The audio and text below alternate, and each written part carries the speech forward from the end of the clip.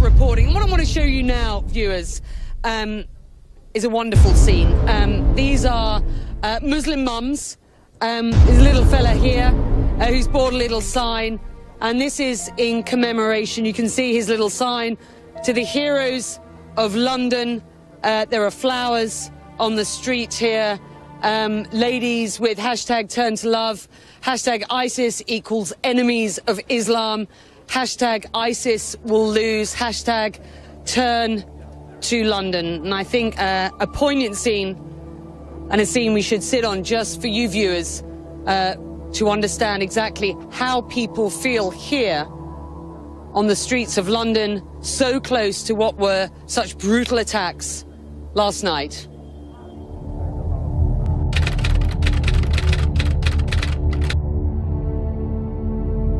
And welcome back to the show. I scream, you scream. You know the rest. I scream, you scream, you know the rest. I scream, you scream, you know the rest. I scream, you scream, you know the rest. I scream, you scream, you know the rest. I scream, you scream, well, you know the rest. I scream, you scream, well, you know the rest. I scream, you scream, well, you know the rest. Got it. I scream, you scream, you know the rest. I scream, you scream, we all know the rest. I scream, you scream, you know the rest. I scream, you scream, well, you know the rest. I scream, you scream, you know the rest. Mike Myers says, yeah, baby. Mike Myers says, yeah, baby. Mike Myers says, yeah, baby. Mike Myers says, yeah, baby. Mike Myers says, yeah, baby. Mike Myers says, yeah, baby. Mike Myers says, yeah, baby. Mike Myers says, yeah, baby. Mike Myers says, yeah, baby. Mike Myers says, yeah, baby. Mike Myers says, yeah, baby. Mike Myers says, yeah, baby. Mike Myers says, yeah, baby. Mike Myers says, yeah, baby. Mike Myers says, yeah, baby. Mike Myers says, yeah, baby. A child's happiness is priceless, especially on a birthday. A child's happiness is priceless, especially on a birthday. A child's happiness is priceless, especially on a birthday. A child's happiness is priceless, especially on a birthday. Well, a child's happiness is priceless, right? Especially on a birthday. A child's happiness is priceless, especially on a birthday. A child's happiness is priceless, especially on a birthday. A child's happiness is priceless, especially on their birthday. A child's happiness is priceless, especially on a birthday. A child's happiness is priceless, especially when it comes to their birthdays. Absolutely. A child's happiness is priceless, especially on a birthday. A child's happiness is priceless, especially on a birthday. Well, a child's happiness is priceless, especially on a birthday. Joe, thanks. New on Sunrise, Frank Ocean tells a major fast food chain to buzz off. And which celeb peed in a glass jar? Frank Ocean tells a major fast food chain to buzz off. And which celeb peed in a glass jar? Frank Ocean tells a major fast food chain to buzz off. And which celeb peed in a glass jar? Frank Ocean tells a major fast food chain to buzz off. And which celeb peed in a glass jar? Interesting question. Frank Ocean telling the major fast food chain to buzz off, and which celeb peed in a glass jar? But first, the severe flooding here in the Northeast as more rain continues to fall today. NBC's Michelle Kaczynski, I guess she's in the canoe, is in Wayne, New Jersey this morning. Hey, Michelle, good morning to you. Good morning. Well, obviously we're getting a nice break from the rain, but not the flooding. This is essentially now a part of the Passaic River in this neighborhood. It rushed in yesterday.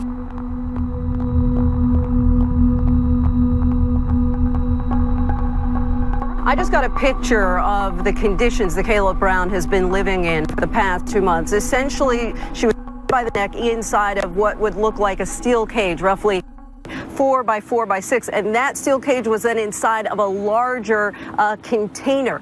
Now, a massive search is underway in this field behind me because the victim herself told police that she believes as many as 4 bodies may be buried here. George? Boy, that is just horrific. Okay, Lindsay. An ABC News producer is being investigated by the network after reported evidence that a live camera shot on Good Morning America was doctored by falsely stringing police tape in the background.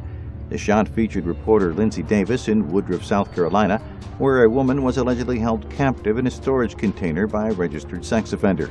Behind Davis, yellow police tape can be seen with the words, "Sheriff's Line, do not cross." A wider photograph of the scene shows that police tape was actually just attached to some ABC camera equipment to enhance the scene. Dateline NBC. a primetime news program, airs a story in 1992 entitled Waiting to Explode. The story includes footage demonstrating that a line of trucks produced by General Motors readily explode on impact. To see for ourselves what might happen in a side impact crash, Dateline NBC hired the Institute for Safety Analysis to conduct crash demonstrations. Unlike GM tests, the fuel tanks were filled with real gasoline. Look what happened. At impact, a small hole was punctured in the tank. According to our experts, the pressure of the collision and the crushing of the gas tank forced gasoline to spew from the gas cap. The fuel then erupted into flames when ignited by the impacting car's headlight. After the program airs, one of the firemen at the taping of the crash contacts GM. The conversation inspires a full-scale investigation. 3 months later, NBC is forced to reveal their role in fabricating the news. NBC's contractor did put incendiary devices under the trucks to ensure that there would be a fire if gasoline were released from the truck's gas tank. We said the crash, quote, forced gasoline to spew from the fuel cap, end quote. GM says since the gas cap was the wrong cap for the GM filler tube, and because the gas tank was overfilled, the cap came off when the impact occurred. We agree with GM that we should have told our viewers about these devices. The Dateline reporter, however, said, quote, at impact, a small hole was punctured in the tank, unquote. GM has now x-rayed that tank and found no hole. We acknowledge the placing of the incendiary devices under the truck was a bad idea from start to finish. That's our new policy, and we'll be right back.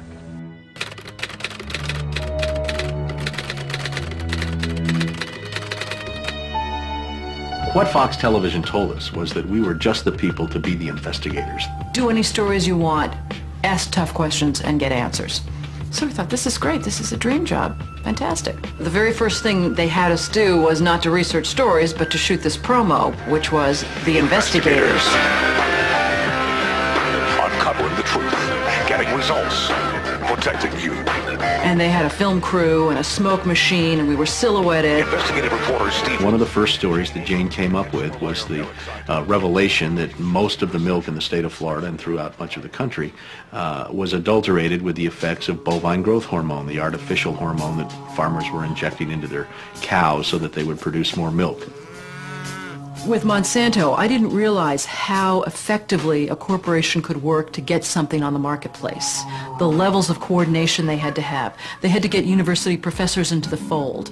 They had to get experts into the fold. They had to get reporters into the fold. They had to get the public into the fold. And of course the FDA, let's not leave them out. They had to get the federal regulators convinced that this was a fine and safe product to get it onto the marketplace. And they did that. They did that very, very well. It's a great time to be a high-producing cow. Posilac One Step, bovine somatotropin by Monsanto. The federal government basically rubber-stamped it before they put it on the marketplace. The longest test they did for human toxicity was 90 days on 30 rats. Posilac is the single most tested new product in history and is now available to you specifically so you can increase your profit potential. And then either Monsanto misreported the results to the FDA, or the FDA didn't bother to look in depth at Monsanto's own studies. The scientists within Health Canada looked very carefully at bovine growth hormone and came to very different conclusions than the Food and Drug Administration in the U.S. did. Monsanto's engineered growth hormone did not comply with safety requirements. It could be absorbed by the body and therefore did have implications for human health. Mysteriously, that conclusion was deleted from the final published version of their report. They knew there were problems. They saw serious potential human health problems, and they stood up in Canada and said, we're not going to approve this because we don't believe it's safe. We have been pressured and coerced to pass drugs of questionable safety, including the RBST. I personally was very concerned that there's a very serious problem of secrecy, conspiracy, and things of that nature, and something needs to be done. The FDA was then on the hot seat. They had to come up with an answer. They didn't come up with a good one. And they never took the opportunity then I mean, what would they do? Pull it off the market and say we need to now do the job that we didn't do the first time? They didn't do that. We wrote the story. We had it ready a week beforehand. They bought ads. Farmers in the milk industry say it's safe, but studies suggest a link to cancer. Don't miss this special report from the investigator. That Friday night before the Monday this series was to begin, the fax machine spit out a letter from this very high-priced lawyer in New York that Monsanto had hired. It contained a lot of things that were just off-the-wall false, just demonstrably false. But if you didn't know the story and you didn't know how he had gone about producing it, would have scared you as a broadcaster, as a manager. And they decided that they would pull the story and they would just check it one more time. But the bottom line was that there was no factual errors in that story. Both sides had been heard from. Both sides had had an opportunity to speak. 1 week later, Monsanto sent the second letter. And this was even more strongly worded. And it said there will be dire consequences for Fox News if the story airs in Florida. And this time they freaked. They were afraid of being sued, and they were also afraid of losing advertising dollars at all of the stations owned by Rupert Murdoch. And he owned more television stations than any other group in America. I mean, that's 22 television stations. That's a lot of advertising dollars for Roundup, aspartame, NutraSweet, and other products. So we got into a battle, and the first deal was the new general manager. And his name's Dave. And Dave is a salesman, and, you know, he'd pump your hand. How you doing? How you doing? Called us upstairs to his office, and he said, what would you say if I killed this piece? What if it never ran? And we said, well, you know, we wouldn't be very happy about that. And he said, well, I could kill it, you know. And we said, yes, of course, you're the manager. You could kill it. It would never air. And he's hemming and he's hawing and he's back and he's forth. And we couldn't figure out, what is this all about? And finally he blurted out, look, would you tell anybody? You know, I said, I'm not going to lie for you. About a week later, calls us back to the office and says, okay, we'd like you to make these changes. In fact, you will make these changes. We said, well, look, let us show you the research that we have that shows that this information you want us to broadcast isn't true. To which he replies, I don't care about that. I said, pardon me? And he said, well, that's what I have lawyers for. Just write it the way the lawyers want it written. I said, you know, this is news. This is important. This is stuff people need to know. And I'll never forget, he didn't pause a beat, and he said, we just paid $3 billion for these television stations. We'll tell you what the news is. The news is what we say it is. I said, I'm not doing that. And he said, well, he said, if you refuse to present this story the way we think it should be presented, you'll be fired for insubordination. I said, I will go to the Federal Communications Commission and I will report that I was fired from my job by you, the licensee of these public airwaves, because I refused to lie to people on the air. And it's thank you very much. You'll hear from us right away. Well, 24 hours came and went, and we didn't hear a thing. And about a week later, he calls us back, and now we've changed strategies. How about if we pay you some money and you just go away? And I said, how much money? Because, you know, when somebody offers to bribe you like that, I always want to know if it might be worth it. He was going to offer us the rest of our year's salary if we agreed not to talk about what Monsanto had done, to not talk about the Fox corporate response in suppressing the story, and to not talk about the story. Not talk about BGH, again, anywhere. Not take the story to... And he said, are you going to sign? And we said, nah, Dave, we're not going to sign that. And he said, well, send it back, okay? I said, no, Dave, we're not going to send that back. It was, okay, we can't buy you out. We can't shut you up. Let's get the story on the air in a way that we can all agree it will go on the air. And we started rewriting and editing with their lawyers. Well, during this 8-month re-review process, I say, jokingly, they did things like, for example, they wanted to take out the word cancer. You don't have to identify what the potential problem is. Just say human health implications. Any criticism of Monsanto or its product, they either removed it or minimized it. And it was very, very clear, I would say, almost every edit they made to the piece, that was the aim. And we changed this and this and this, and then that wasn't good enough. Okay, now change this and this and this. Now change this and this. Version after version after version, 83 times. 83 times is unheard of. It doesn't happen. You shouldn't have to rewrite something 83 times. Obviously, they didn't want to put the thing on the air, and they were trying to drive us crazy and get us to quit or wait until the first window in our contract so that they could fire us. They, in effect, announced that they were going to fire us for no cause. Well, this was a little much.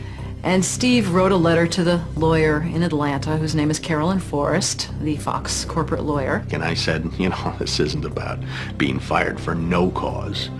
You're firing us because we refused to put on the air something that we knew and demonstrated to be false and misleading. That's what this is about. And because we put up a fight, because we stood up to this big corporation, and we stood up to your editors, and we stood up to your lawyers, and we said to you, look, there ought to be a principle higher than just making money. Look at a pyramid. In the first couple layers, the really eager, hard-working young journalists are out there trying to get the stories, trying to make a name so they can move up that pyramid.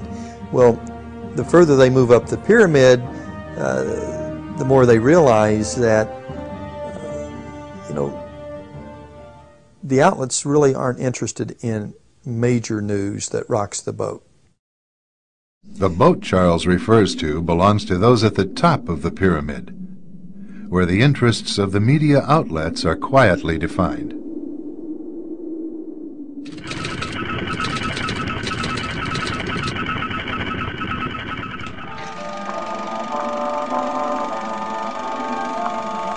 The year is 1917, and Representative Oscar Callaway enters a disturbing statement into the U.S. Congressional Record.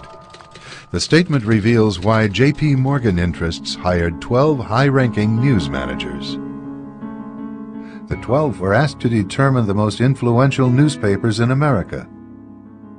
They were to figure out how many news organizations it would take to control generally the policy of the daily press of the United States. The 12 found it was only necessary to purchase the control of 25 of the greatest papers. An agreement was reached. The policy of the papers was bought, and an editor was placed at each paper to ensure that all published information was in keeping with the new policy. Soon, that policy would be defined by a front group formed by J.P. Morgan and his colleagues. In fact, Morgan's personal attorney was founding president of the organization, the Council on Foreign Relations.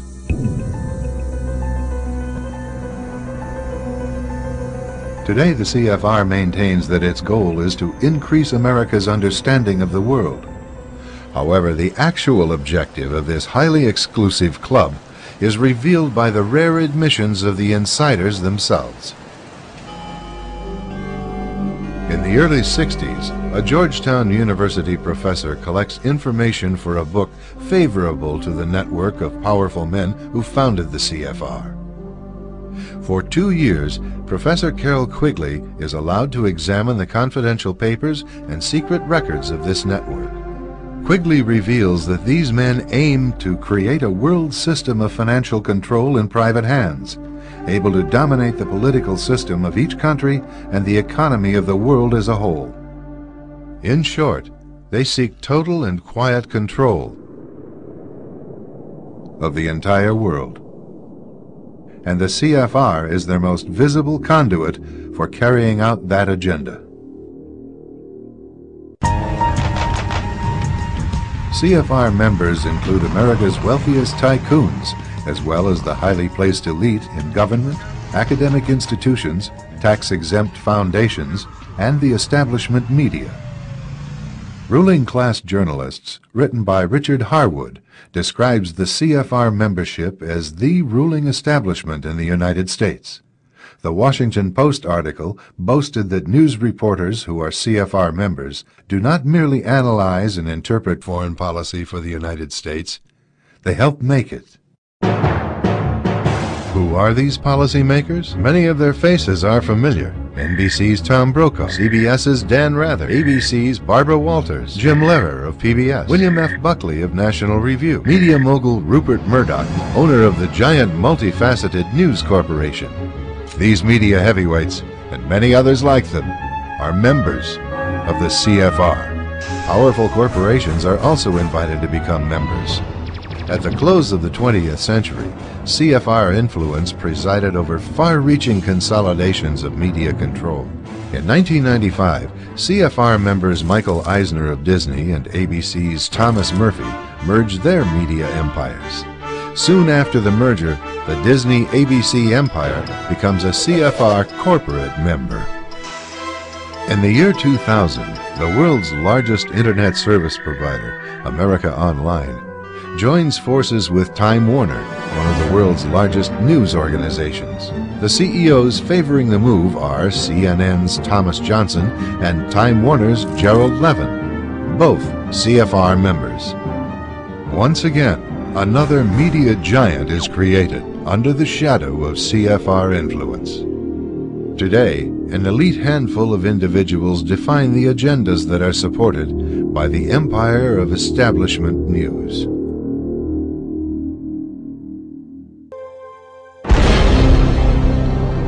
In 1990, an age-old conflict in the Balkans erupted into civil war. A multi-sided and complicated overseas struggle was packaged by the mainstream media as a tidy melodrama. The predominantly Christian Serbs were cast as the villains. A key maneuver employed to demonize them involved a photo shoot.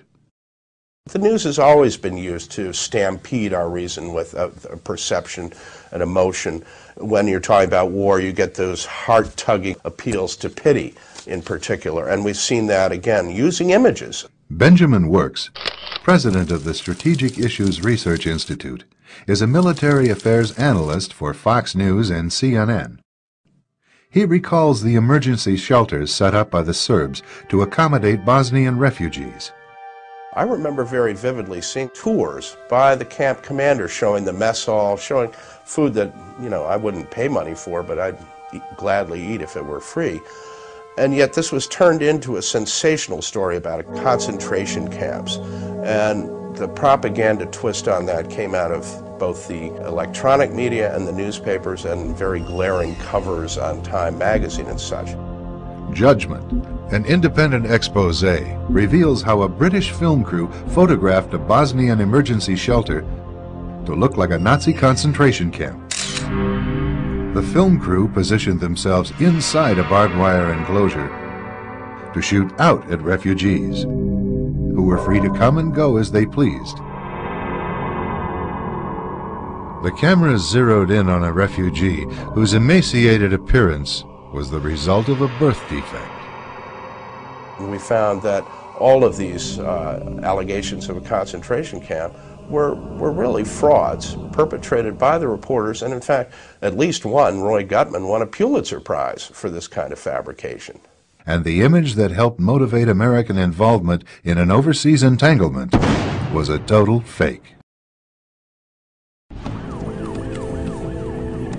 One of the CFR's strongest media allies is the New York Times. As a major outlet for the establishment viewpoint, the Times has achieved dominant influence over the reporting of national and international news. The Times is relied upon by many editors in the mainstream news media for direction on how to portray world events. In addition, the Times wire service retails the establishment line to subsidiary outlets such as broadcast news distributors and regional newspapers. Competition between these outlets rests primarily on the style of regurgitating the same message. At a 1991 closed-door meeting of fellow internationalists, billionaire and former CFR chairman David Rockefeller praised his media allies, but his confidence that his words would not leave the room was later broken.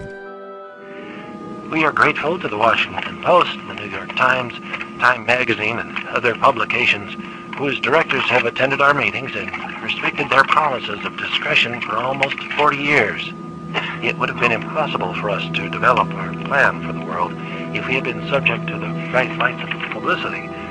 But the world is now more sophisticated and prepared to march toward a world government. With literally millions of events occurring around the world every day, the media simply can't report on all of them. But like the Times slogan, all the news that's fit to print The mainstream media implies that they can be depended on to report what is significant. What isn't made clear is exactly who or what dictates which events are newsworthy and which are not.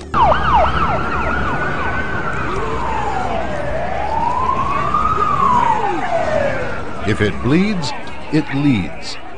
This cynical saying, often regarding mainstream news, implies that violent or catastrophic reports are peddled as top stories. And the two planes collide. Horrific or dramatic events alone create strong emotional responses. Add to that sweeping statements that stir public fear. The police can't stop it. Reports of war, nuclear threats, natural disasters, scandals, and murders often filled the daily news for reasons other than to inform. Preying upon fears viewers have concerning death and destruction is so frequently practiced by major news that most viewers are desensitized to the actual intent of the reports themselves. Good evening. There are new and dire predictions tonight about the future of our planet. Around the world, glaciers are in full retreat. Some, like the ancient ice cap on Mount Kilimanjaro in Africa, could be gone in a decade or two. It's a dramatic symptom of the warming of the Earth, detailed in a new 1,000-page United Nations report, Climate Change 2001. It predicts the new century will bring, and I quote, large-scale and possibly irreversible changes affecting every last person on Earth. Today's population has already set off an environmental spiral, depleting the world's forests and contributing to overfishing and overgrazing. Soil is being eroded, which in turn is hurting crop production, leading to starvation. This is punishment, say scientists, for sins of the past, the end result of years of pollution, wildfires year-round in California. That 500-year flood that devastated Grand Forks, North Dakota, occurring every 5 years. Greenhouse gases that stay in the atmosphere 100 years after they're released. It is a doomsday scenario detailed in a report sponsored by the United Nations. Sweltering summers, rising sea levels, more droughts, more violent storms. Global warming is real, the new report declares, and humans are helping to cause it. By creating a crisis or a perception of crisis, you accomplish several things. First of all, people in a crisis do not think rationally. People in a crisis look around and say, geez, we have to do something. Something is upon us. And so in a panic atmosphere, crisis atmosphere, people are willing to accept more stringent controls. No matter what the current news-hyped crises may be, the proposed solution by mainstream news remains consistent. Global warming is real, and it's something that needs to be taken into account very seriously in policy decisions. And the emissions are a policy question. If we don't move now, any chances that we have for conserving the environment, maintaining political stability, or offering opportunities to individuals will be totally washed away in the extraordinary load of so many people. China, the world's most populated country, now controls the phenomenon by demanding its couples produce just one child, with harsh penalties for those who fail to comply. Most countries agree family planning should be a top priority. The UN begins setting the next decade's priorities on population. Global warming, ozone depletion, overpopulation, deforestation, biodiversity, all of these are being presented as global crises, the equivalent of war, the things that demand immediate action for survival. In fact, we're told global survival is at stake here. And in each of these cases, we're told these are global crises that cannot be handled at the local and national level. They are global crises that require global solutions. Today, Americans are told global warming will destroy the planet. However, only a few decades ago, they were told that the planet would be destroyed by a more chilling crisis. What scientists are telling us now is that the threat of an ice age is not as remote as they once thought. If we are unprepared for the next advance, the result could be hunger and death on a scale unprecedented in all of history. During the lifetime of our grandchildren, Arctic cold and perpetual snow could turn most of the inhabitable portions of our planet into a polar desert. Do you have any people being paid by the CIA who are contributing to a major circulation American journal? We do have people who submit pieces to American journals. Do you have any people paid by the CIA who are working for television networks? This, I think, gets into the kind of getting into the details, Mr. Chairman, that I'd like to get into in executive session.